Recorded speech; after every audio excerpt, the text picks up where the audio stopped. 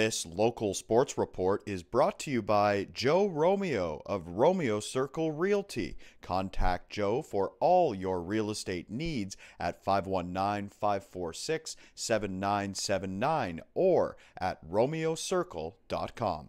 A terrific matchup in WCSSAA girls basketball on Tuesday afternoon. The 6-1 Waterloo Oxford Crusaders hosting the unbeaten Jacob Hespeler Hawks. The Hawks coming in with a record of 7 wins and no losses this season. Opening quarter, a good start for the Crusaders. Maddie Souza from downtown, that's a 3-ball. Souza giving WO the early lead. Back come the Hawks. This is Sonia Matthews. She drives and gets it to drop for Jacob Hespeler.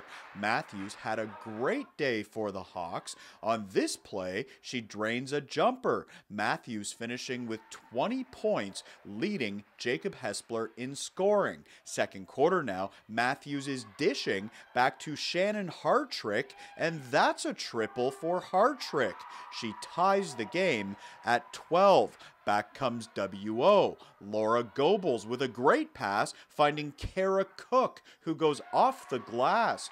Waterloo Oxford taking a 5-point lead. Third quarter now. This time, it's Cook setting up Goebbels, and she knocks it down. The Crusaders with an 11-point lead. The Hawks trying to close the gap. Shannon Hartrick with a deep 3-ball, nothing but net. Hartrick had 8 points in the game. WO, though, was just too strong in this one. McKeely Shantz doing it all by herself on this play. Shantz led the Crusaders in scoring with 11 points, and a little later, Maddie Souza in the corner, and she drills it from beyond the arc.